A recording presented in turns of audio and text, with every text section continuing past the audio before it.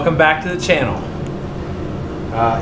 Today we're going to go over how to install the TRZ manual brake master cylinder kit, I guess you could say. So behind me, or now in front of me, I have it all kind of laid out. I spared you guys the unboxing because although it was boxed well, there's nothing really all that exciting about that. But anyway, here we have the strange brake master cylinder, the fittings, the adapter plate itself, and the adjustable rod that hooks to your pedal. All that comes in the kit when you buy it from TRZ, and then I just have some of the tools that I'm going to use to install it. So I have a 12-inch 3/8 drive extension, a 3/8 wobble socket, a 9/16 shallow socket, a 1/2-inch drive deep socket, a 3/16 and a 7/32 Allen key, and I have a little bit of Loctite because the bolts that bolt to the master cylinder over here are threaded. So you bolt the master cylinder down like this. These are threaded into the plate, and I chose to Loctite them into the plate because I don't want them to back out or give me any problems. So even though that these nuts are lock nuts, the lock nuts hold the master cylinder onto the plate, but then like I said, the plate is threaded to accept that. So I don't want those to go anywhere ever because it'll make, you'd have to take this whole plate off if these loosened up to change the master cylinder, and I want to try to avoid that. So I'm going to go ahead and assemble this. So let's get busy.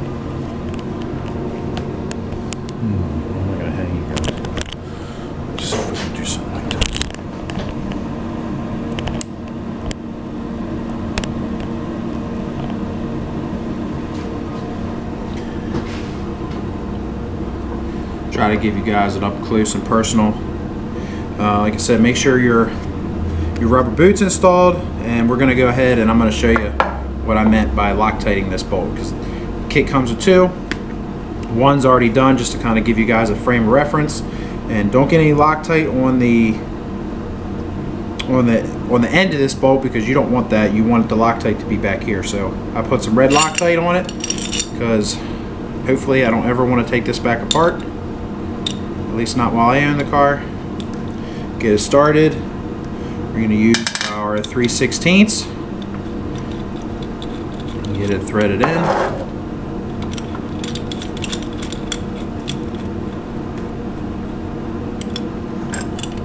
Get her cranked up.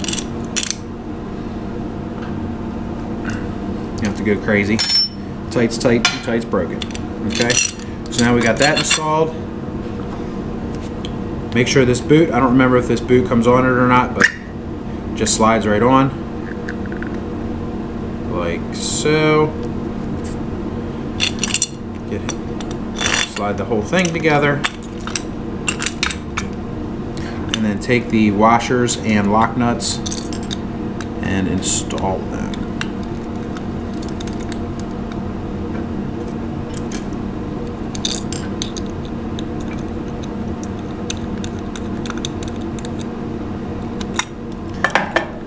This is the part where we're going to use our 1/2-inch socket here.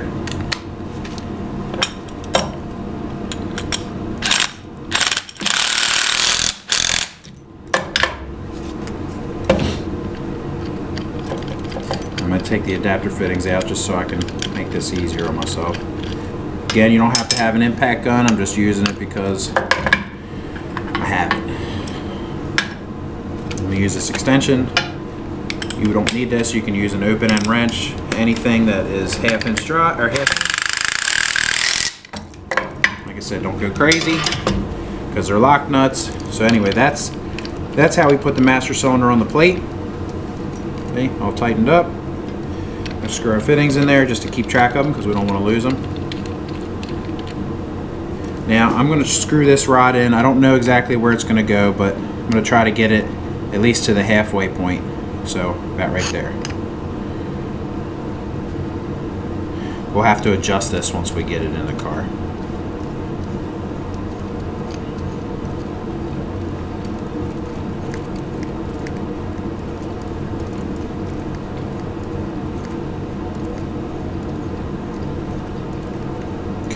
That's a little past halfway. So now for this part, if I had one complaint about this kit, this would be it, is that these bolts are not captured in any way. They're not threaded. They're, you know, the S's are replaceable if something happens to them, but this part of the install requires two people, because you need somebody on the outside holding the 7/32 Allen key into the bolt here, and then somebody under the dash to tighten up these 9/16 ones here. So anyway, we're gonna cut here, and I'm going to slide this into the car. Actually, you know what? I changed my mind. We're going to take all this loose, and I'll take you over to the car and we'll shove it in there. What do you think? Just to see. Since this is a how-to install, we will install it together.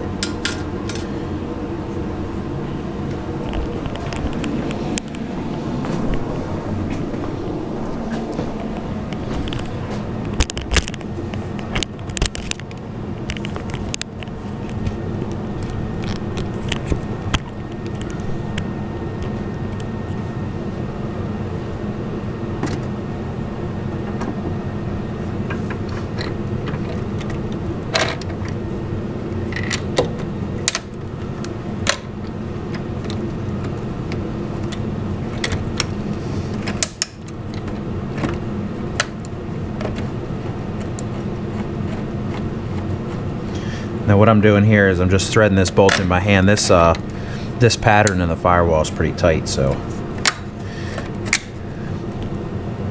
anyway.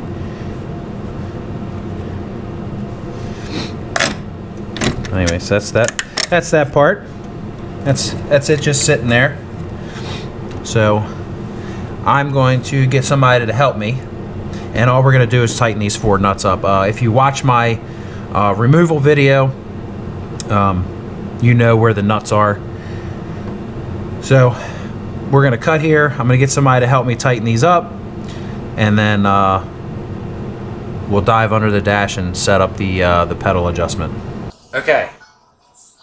Valuable lesson.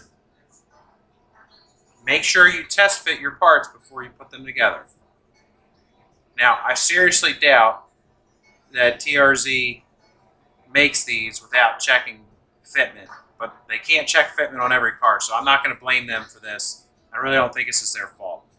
But because my car is a 98, so maybe that makes sense to some, you know, maybe they tested something that was on a 2001 or whatever. You would think they'd all be the same, but let me get to this. This right here. This is the part that attaches to your pedal. Make sure, when you're installing this stuff, make sure this pin fits inside of here. Mine didn't. When I put all this together, and then only the end of this would go in. It would only go in like this. So that was my fault. I should have checked it. I had to drill this bracket. This is 7/16. That's the size hole you need. So I'm going to put this back in, just like we planned on before. Sort of, if I can get my camera skills up to date.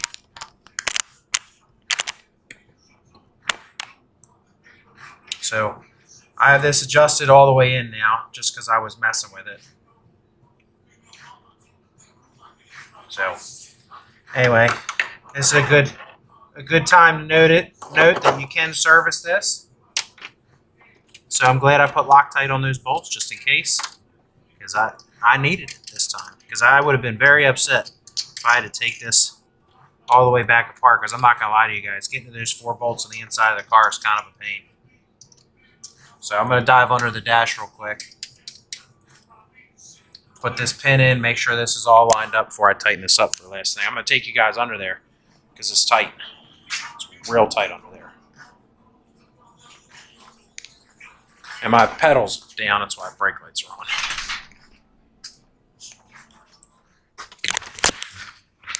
Oh.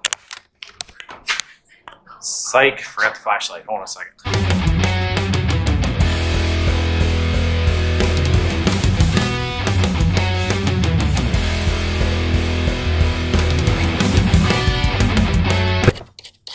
Hopefully you guys can see that. Adjust this till you get to the brake pedal, because this is really for brake pedal height adjustment. Make sure yours is where you like it, or don't bottom it out on the switch. Make sure you try to get it either level with the accelerator, or whatever height you like it. But just remember to make sure it makes contact with your brake switch.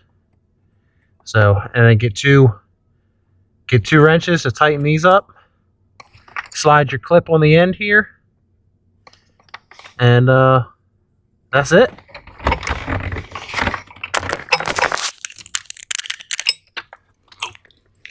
Stuck. All right, guys. So, hopefully you saw that. That's essentially, how you install one of the TRZ manual brake master cylinder kit. So we'll see how good or not good this is when I don't do any of the editing. My wife does. Tighten these up here on the outside, and yeah, that's it. That's the end of it. So it's not real hard. You're going to have to make your own. Like I said before, you have to make your own custom fittings to do whatever you got to do. But as far as the physical install, that's it. This is what it looks like.